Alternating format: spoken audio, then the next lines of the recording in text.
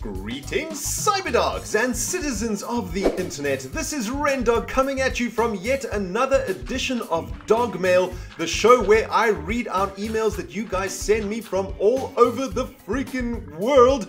In the background, you can see me working on the bio research facility in my Minecraft Feed the Beast series.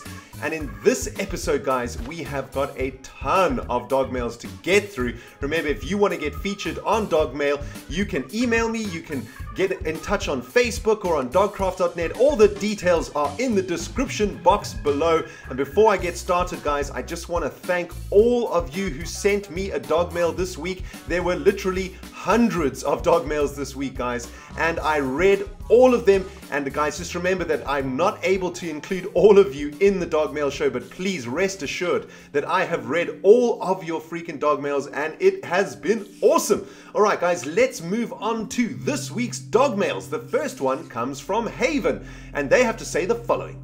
Hey ReNDoG, my name is Haven and my brother and I have been a fan of your videos for a long time. We spend probably 10% of our days watching your videos and Let's Plays. Our favorites are your Minecraft, FTB and Euro Truck Simulator. We live in America, so it's always nice to see other places, however we do that. So like the mole hole and the artificial Europe in Euro Truck Simulator. That's awesome, dude. I would just like to suggest to you to tell a story about any sports you participated in during your youth and how that turned out. I'm a gamer like most people here, but I would like people to know all gamers aren't wimps and are usually more of a person than most others. Our skills such as using our minds and thinking creatively are what the world needs right now, and I play sports as well, keeping both my mind and body in shape. I get straight A's in school and never get in trouble at school. Obviously, there's differences with our home though.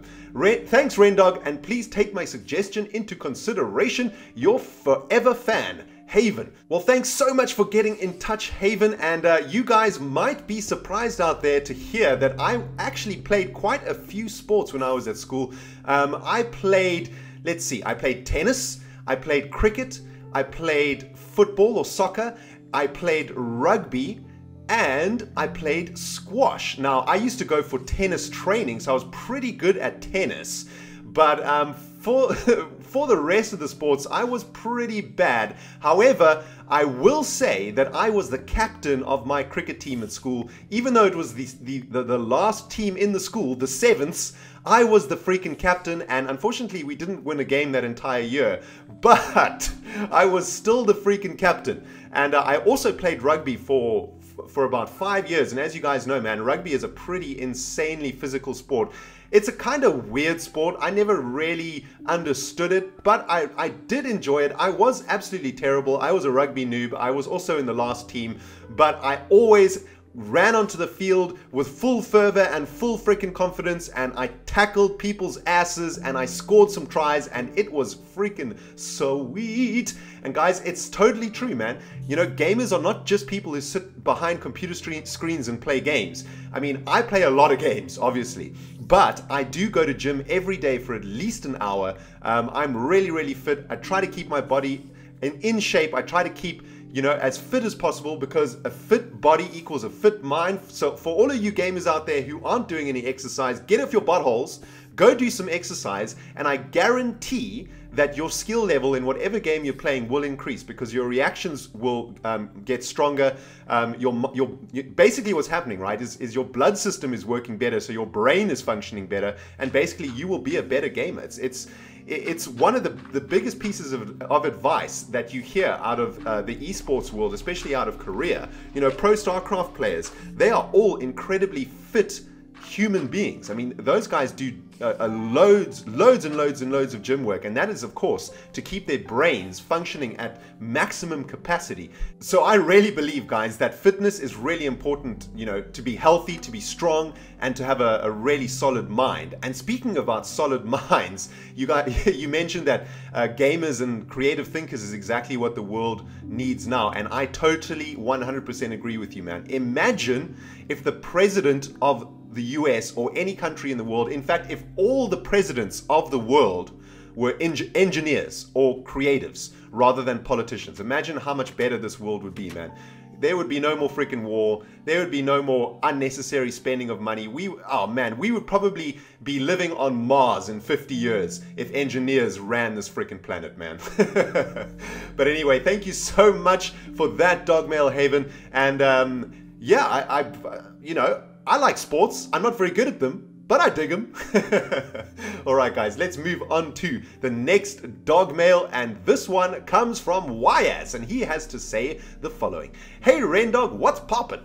I don't think I've heard you say that, lol, but I just thought I would email you to say that I've been enjoying every episode of your Let's Play Minecraft series after finding your Season 1, Episode 1 when you were at 28,000 subs, and I'm so happy to see that new Cyberdogs are joining the pack every day. I've shared your videos with some of my friends, and so far they love them and have all subbed, which makes me so freaking happy. I love waking up every day, checking your channel and seeing that the Cyberdog Nation has grown a small amount. I wanted to congratulate you on all of the positive advice and amazing stories you have shared with us, which has helped your channel grow, and just wanted to tell you that I love your Minecraft LP and hope it never ends. P.S. For the Silkworm Gang Island, it would be awesome if you made a small underground tunnel or base, so that if the worst comes and Gary the Butthole summons evil minions to destroy the fort, you will have an escape route. You could put some chests with spare food and tools in the tunnel so you could survive. Sorry for the extremely long Dogmail, ReNDoG, but adios, Wyaz. Well, thank you so much for that Dogmail, Wyaz. And you know what, man? It is pretty crazy to think that we have gone from about 28,000 subs all the way up to almost 75,000 subs now, and the Cyberdog Nation is freaking growing on a daily basis, and it is just so awesome, man. You know what? I wake up every morning, I check my YouTube channel, and I got another 100 or so subs, and I just can't believe it, man. It's just absolutely crazy. And you know, this nation is building itself, man. It ain't me. It's you guys and me that is building this nation up, man. You know, when you guys share your videos with your friends, when you guys send links to my videos on your Facebook or on forums or whatever, that helps to grow the nation. And you know, a lot of you guys email and ask me, how can I help you out, man? I want to help the Cyberdog Nation. What can I do? And the best thing we can do, guys, in this day and age of the internet is just to spread the love, man. Share the links. You know, if you think that your friends would enjoy my videos, send them some links, man. And let's grow the Cyberdog Nation together. I mean, I don't even know if this is like an achievable goal or even a realistic goal, but do you guys think we could get to 100,000 subscribers before the end of this year? I don't know, man. It seems like a long way off. Another 25,000 subs to go in like 4 months. I don't know, man, but together we can freaking do it, guys. Let's set a goal. 100,000 subscribers by December 31st of this year. That would be so freaking sweet. Damn, son. But thank you so much for your Dogmail, Wyaz, and keep it real, my friend. And I really like your little saying, what's poppin'? That's awesome. I might use that. Let's move on to the next Dogmail, guys. We've got a ton to get through today. This one comes from ReNDoG, and he has the following to say. Hey, ReNDoG, I'll be honest. I've been here since about episode 13 and have seen all of your videos, even your Diablo series, and I only just watched your latest episode because I've been at my mate's all week, and I was pleased to see you trolled the new subs with episode 69. Ha ha ha! But I was much the same. When you made your first episode 69 in season 1, I was also in a bad time. My mum was getting really bad with her drinking. Me and my girlfriend had just broken up. My good friend wasn't being nice at all. I was living at my aunt's because my dad was overseas and my mum's drinking. But now, just like you, my life is amazing. I have a new and more amazing girlfriend. I'm taking her to her formal. We're in the same school, but I'm in grade 11 and she's in 12. I helped my mum stop drinking completely. My dad is around a lot more. My best friend is a much better friend than the old one. I'm getting my braces off next month, the day before my birthday, and I have gotten a job and have good marks in school, and I'm doing work experience all next week. I'm absolutely loving my life. It couldn't be any better. Although mum could quit smoking as well, but we're working on that, and you have been a massive part in it. Watching your videos and the noob moments make me laugh, and hearing your life getting better as well, and being with you on this whole journey. Now, the only thing else that would make my life better was if you could follow me back on Twitter, so I can send you direct messages from your biggest fan and friend and Cyberdog in Australia. Honestly, if you weren't there today, I wouldn't be the person I am today, and I absolutely love being able to relate to you. I love Real Goxy, and thank you so freaking much. I would also love if you even put this on Dogmail. Anyway, sorry for the extremely long message. Very kind regards, Ben Dog, aka Barty Doggy 353. Well, thank you so much for that Dogmail, Ben Dog. And you know what? Your Dogmail is a testament to what we have been talking about on my channel in these shows for the past year. Since Granny Dog passed away, man, we have been talking about how things inevitably do get better. Even though in the moment it feels like the entire world is collapsing on your ass, eventually things get better, man. You climb that staircase, you get to the top, and when you get to the top, there is a freaking block of diamond glowing in the sun, and life is good again. And Ben Dog, your Dogmail should be an inspiration to all the other cyberdogs watching this who are perhaps in a bad place in their life, or something isn't going quite as good as they would like in their life. Things get better, people. Things get freaking better. You just got to stick in there, and you got to set yourself goals, and you got to reach for those goals, man. You can't just give up and think that things will never get better, because then that's when ultimate failure ends, man. And that's when the staircase falls down and completely explodes. That's when a freaking creeper gets up on your staircase and kaplams himself, and then it's all over, man. You got to set yourself goals, you got to keep focused, and you have to always freaking believe, my friends, that things are going to get better. Because you know what? In testament to what Ben Dog has told you, and in testament to my own life, things have gotten better for both of us, and things will also get better for you guys. And for those of you guys who are already at the top of the staircase, we are coming to join you, my friends. Alright guys, let's move on to the next dog mail. And this one comes from Avery, and they have the following to say. Dear ReNDoG, I've been with you since season 1 of your Let's Play MC series. I've enjoyed it a lot and gives me time away from my life and school. There is an OCD problem I've been waiting for you to fix since season 2. If you look at Mole City from the mole hole, the left minor road that goes into the Richie Rich district, that's what I call it, lols, one of the entrances is larger than the rest. Well, gotta go, have fun playing Minecraft, thanks for your time. P.S. Thanks for making vids. It is also very funny to watch you die, lols. P.P.S. I'm a male. The name is confusing to some people. Your best MC fan, Avery. Well, thank you very much, Avery, for clearing up your gender. And happy to hear that you're a guy. And thanks so much for getting in touch. And well spotted, man. You have eyeballs of the hawk. I don't know how you spotted that minor road in Mole City has got a bigger entrance, but I'm definitely going to go back there and fix that up. Well done for spotting that, and it's kind of worrying that you like watching me die, but it's understandable because it is pretty lols when I when I bite the dust. Even after 216 episodes of Minecraft, I still freaking die. What is up with that anyway, man? Alright, Avery, thank you so much for getting in touch. But guys, let's move on to the last Dogmail for today's episode, and this one comes from Sean, and he has the following to say. Hey ReNDoG, I'm a huge fan of you and your videos. You're one of the first people I subscribe to on my channel, and you have seriously inspired me for a lot of the stuff I do in my Minecraft worlds. But the main thing I wanted to talk about is that school is starting tomorrow by the time I'm writing this, and I hope you can help me with something.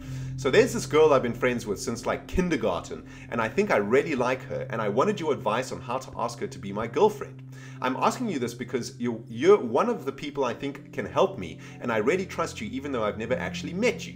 But anyways, I really hope you can help me out with this. Please respond, or as the subject entitles, answer it in a Dogmail. But anyways, thanks ReNDoG, you're the best. Sorry for the long email, Sean. Well, Sean, I think that I think we can all agree, guys and girls, that relationships and even starting relationships is some complicated jazz, man. It is really, really difficult, and it is really, really hard. And you know what?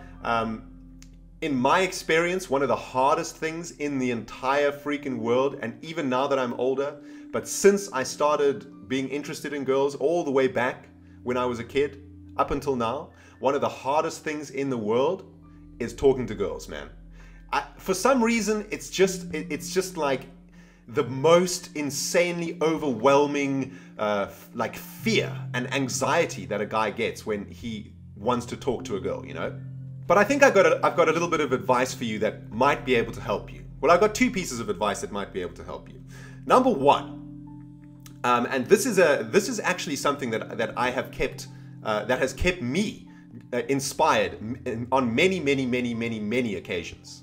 Now, I'm sure that Sean and most of you out there have maybe, let's say, acted in a play or had to do a speech in front of people. Maybe it was just in front of your family at Thanksgiving or Christmas or something like that. And the moments before that actual speech, or the moments before you go onto that stage to act in that play, think about the anxiety that you're feeling in that moment. Like the absolute terror that you're going to forget your words, or that you're not going to be able to know what to say, or that, you know, you're going to fart, or that something really crazy is going to happen and you're going to look like an absolute idiot in front of all these people. Now, fast forward 30 seconds to when you are actually on that stage, delivering those lines, or standing up in front of your family, making that Thanksgiving or Christmas speech, and think about the confidence that you feel in that moment. Think about how suddenly it's so easy to do this, how suddenly all of the lines that you had to remember for the play are coming in and you are acting or you are speaking in front of people, and it feels so natural and it feels so normal and it feels so easy, and all of that anxiety that you felt before going onto the stage or standing up in front of those people seems silly, and you think to yourself, why did I feel so anxious to do this? This isn't so bad. And you know what? Speaking to girls is exactly the same as that, my friend. The anxiety and the fear and the terror that you feel before going up to a girl to tell her that you like her and you'd like to be her boyfriend suddenly evaporates the moment that you actually just do it. That you actually just take the step, walk toward the girl, look her in the eyes, talk to her, tell her how you feel, and suddenly all of that anxiety just disappears. And you know what the really good news is? Whether she says yes or whether she says no is irrelevant, right? Because suddenly all of that weight, all of that freaking fear and anxiety that you had about speaking to her is gone. Even if she said no, that doesn't matter. That's, you know, that's just a blow to the ego, right? But it's not the end of the freaking world, man. You know what I'm saying? So that's a sort of mindset that I've always kept to myself when doing anything in life, not just talking to girls, but even, you know, like when I went to Comic-Con in London this year, I was freaking terrified, man. I was so nervous to go there and to meet cyberdogs, and, you know, I was so absolutely petrified that I don't know, that everyone would hate me and that people would throw tomatoes at me. I actually had that fear for some reason. But the moment that I was there and the moment that I met the cyberdogs there, all of that fear and all of that anxiety just disappeared, and I was so freaking happy, man. And there's another little bit of advice that I want to give you, Sean. You know, once you've gotten over your actual anxiety and your fear to actually just approach her, which is what you should freaking do, here's another little bit of advice for you. Now I'm going to talk about my first ever girlfriend, right? Now, I was probably about, I don't know, I was like 10 or 11 years old, right? So I guess you can't really call her a girlfriend, but, you know, we were girlfriend and boyfriend in the loosest sense of the term, because I asked her if she wanted to be my girlfriend and she said yes. And so, you know, we were boyfriend and girlfriend. It doesn't matter that we were kids. That part's irrelevant. Now, something that I learned from that experience and that I've always kept going all the way through all of my relationships in my life is that it's really, really easy to use words to impress a girl or to get a girl to be interested in you. But it's so much more meaningful if you show her what you feel for her with actions, right? Because think about it, right? Any guy in the world could just walk up to her and say, "Hey baby, you're really, really hot. Do you want to be my girlfriend?" Anyone can do that, man. And you know what? Tons of guys do. I mean, in this world, there are two types of guys, right?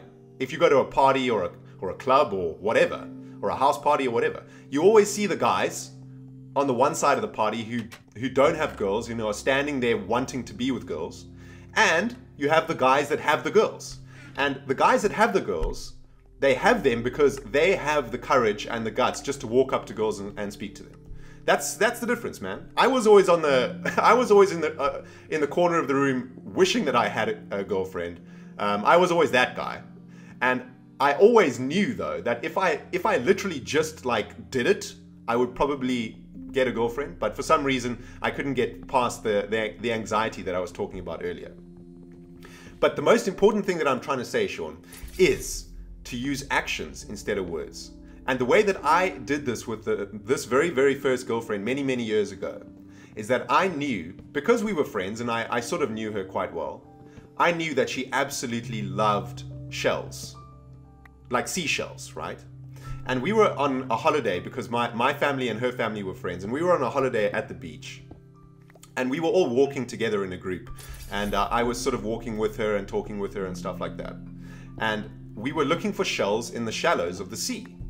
And I saw a giant cowrie shell. Now, cowrie shells are a really rare shell.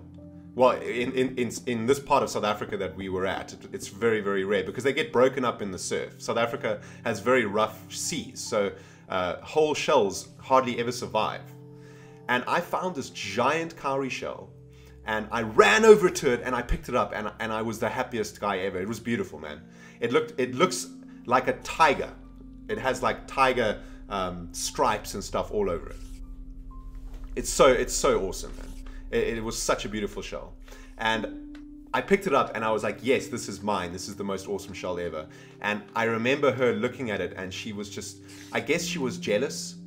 You know, she really, really wanted that shell. She really, really wanted it so, so badly. But I kept it because, you know, I was 10, man. It was my freaking shell. But a couple of years later, I was in the same place as you. I really liked her, and I wanted to be her boyfriend. And I remember that I sat down and I thought to myself, how can I really show her, you know, that I care about her? And I thought about the shell, and I'd kept the shell in my like secret little box in my room. And I went to her house. I asked my mum if I could go and visit her. And I went to her house, and I went to her room, and I gave her the shell. And I said to her, do you want to be my girlfriend? And I gave her the shell. And I showed her, you know, that I understood what she really, really liked, and that she really, really liked shells. And because she knew that I had found the shell in the sea, that it was naturally found, and that it meant a lot to me, it really, really meant a lot to her. And it was a really, really good lesson for me that I learned, and it's something that I've always taken through my entire life since then with regards to relationships. So my advice to you, Sean, is to figure out something. If you know her, if she's a friend of yours, you know what she likes, right? You know the things that she's into. So show her that you care enough about her, that you know about her, and give her something or do something for her that represents one of the things that she's really into. And what you got to try and do is make sure that, you know, you're in a nice, safe environment. Don't have any of her friends around. Don't have any of your friends around.